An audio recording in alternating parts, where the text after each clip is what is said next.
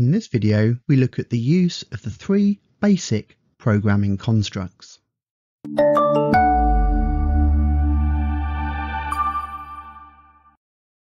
So in order to ground this in real examples, we're going to use the example of a simple beat the dice game which we've been using in the previous videos.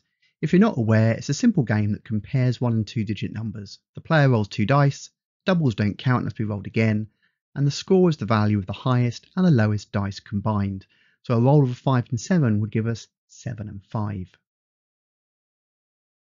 The most simple of our three programming constructs is known as sequence, and this simply means executing instructions in order one after the other.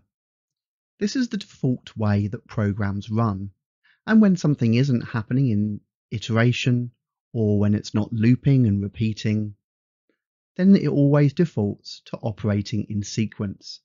So here we see lines of code in Python, and they simply start at the top, ignoring the comments, and executing each line one at a time in sequence. The next programming statement is known as selection or branching. Selection means a program will branch depending on certain conditions.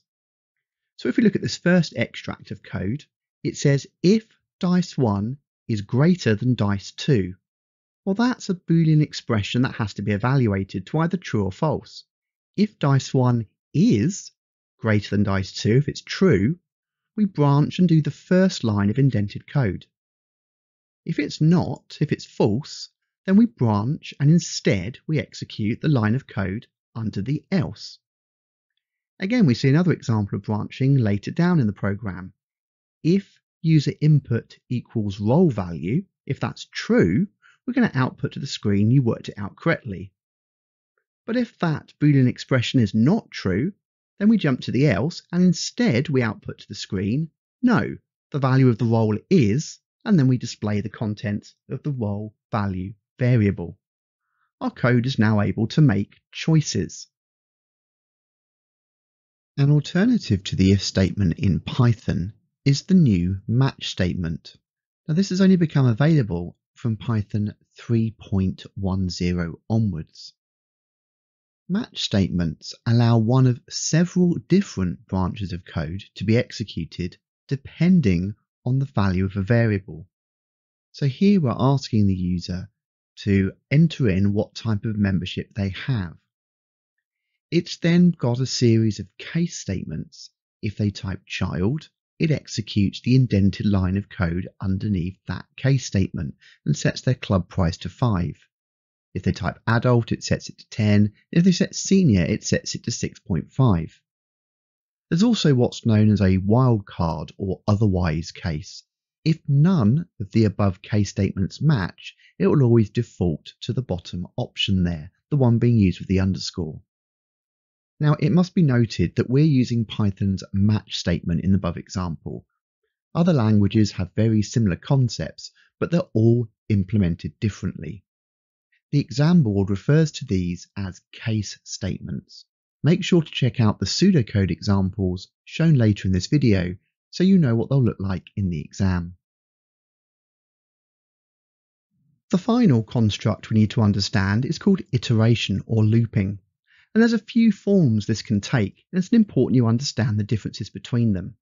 But in essence, iteration, sometimes called looping, means repeating sections of code. What we're looking at here is a for loop. This is also known as a count-controlled loop, and it's used when the required number of iterations is known. So here we've got for rolls in range, rolls per player. Well, rolls per player was a constant that we set to 2. So this is saying for rolls in range 2, it's telling us to run this loop twice. We know how many times we want to run it. When we get to the bottom of the for loop, it reverts back to the top. Next, we have what's called a repeat loop, also known as a post-condition loop. Now, this is used when the required number of iterations is not known ahead of execution, and that's because the variable used to determine when the iteration ends or exit is changing within the iteration itself. A repeat loop will always execute the code at least once, as the check to exit the loop is performed at the end. So here we've got repeat, and then we output to the screen, please enter the password. We then wait for the user to input the password. We then hit the end of the repeat loop, and it says until password equals secret. So if they haven't entered secret, that statement's not been met, it's not true. So we go back to the top of the repeat loop and we do it again and again. And we keep repeating it an indeterminate number of times until that condition at the end is met. A while loop, also known as a pre-condition loop, is an alternative to repeat, where the condition is checked before entering the loop. This means the loop might actually execute 0 times if the condition is false at the start of the first iteration.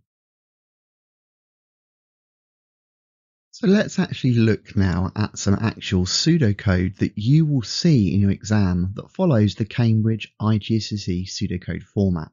You can always find this at the back of the syllabus. So on the left there we have simple if statements, and we do if, and then we apply a condition, followed by a then, and then a series of statements that execute only if that condition is true.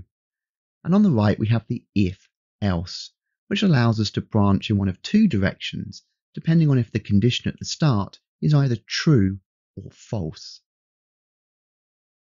Here we see an example of how the case statement will look in the exam, and note it's quite different from the Python version we showed you earlier, and indeed how it's implemented in other languages, so really be aware of this. So we have case of, and then the identifier, followed by a number of values that can be matched, along with the statements that should be executed if they do.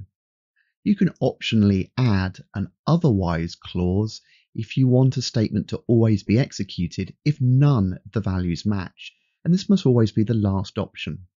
So the example on the right there asks the user to input their move, and then if it matches either capital W, E, A or D, it executes the appropriate line of code, otherwise it outputs the string error. Moving on from selection, we look at the first of the iterations, the for loop.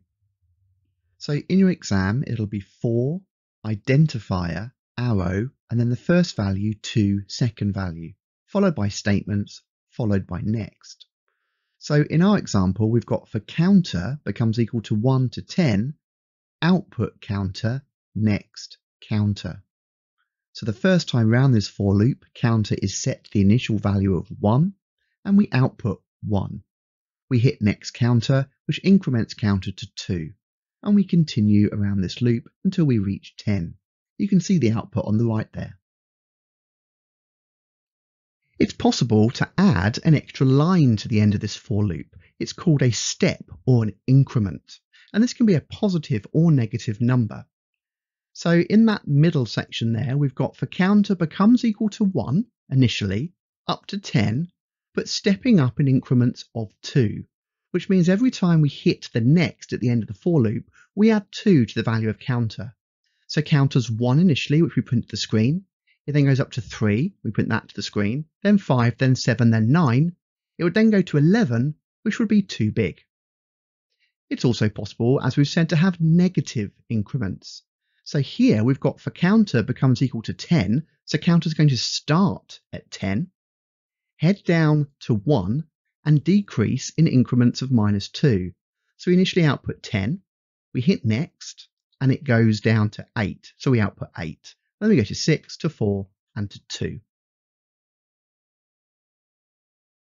And then here's an example of our post-condition repeat loop and our pre-condition while loop. They're both conditional loops, which means we don't exit until the conditions are met. The only difference is the repeat loop does the check at the end, and the while loop does the check at the start.